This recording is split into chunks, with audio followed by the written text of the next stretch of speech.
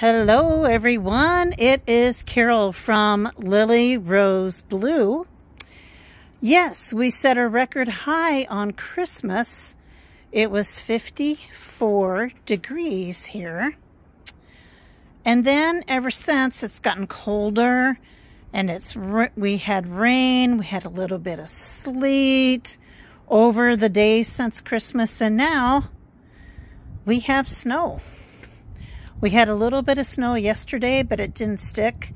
This snow is starting to stick, as you can see, as I just got a snowflake in my eyeball. That was special.